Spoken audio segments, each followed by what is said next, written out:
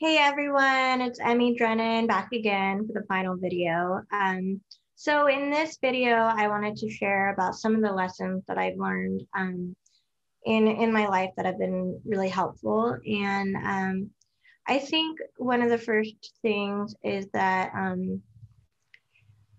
I have always been a really hard worker, and I think that I've had to keep motivating myself by thinking, what is my dream? What is my goal here? And I always try to come back to that.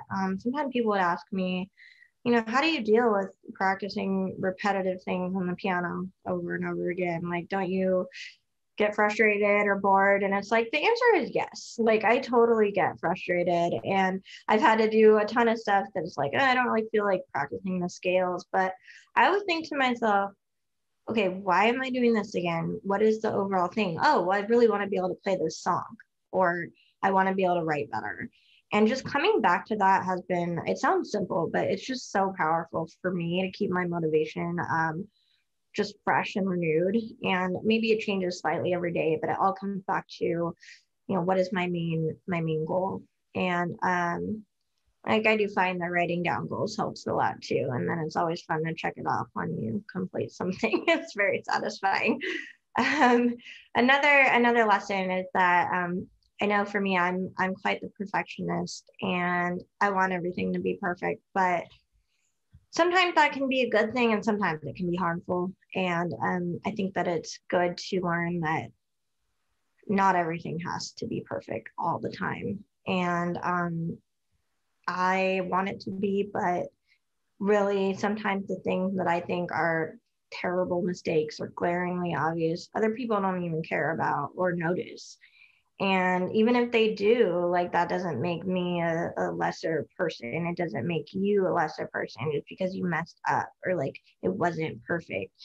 And so that's something that I have to constantly remind myself about. I have a song called The Colors that kind of talks about perfectionism, and is talking about, being caught between these two extremes. Like, everything's black and white, everything's all or nothing. And my brain tends to go to that. And I need to always remind myself there are colors in between.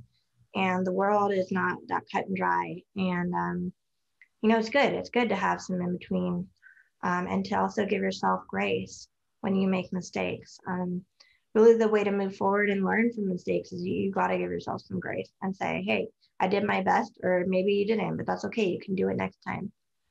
So I guess the other thing for me that's really helpful is, I kind of touched on it before, but um, I think that having high expectations of yourself can be a good thing, but sometimes um, it is important to realize that life gets in the way, and sometimes the best thing you can do is just keep going, get through the day, the minimum.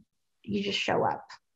You wake up, you get out of bed, and some days that's all you can do, and that's better than giving up, which some people do choose, unfortunately. And I've felt that way. I felt like giving up. I felt really down before, and had horrible things happen that I just didn't want to keep going. But there was some little thing in me that's like, well, dang it, I've already survived this much. I might as well keep going. I mean, I have a purpose, and that kind of brings me to the next thing. Is I do feel that, like, my purpose or calling, if you will, is to share my music and share my story and my messages um, to help other people, and to put it in a way that makes them feel less alone. And I want you to know that even if you don't know me personally, like, there are people out there like me. Like, I care about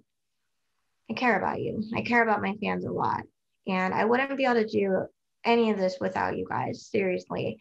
And I just appreciate you joining my street team or inner circle, or even just like streaming my music. That's awesome. And that allows me to keep doing what I can, to make more music, and it's kind of like a win-win for everybody, I think.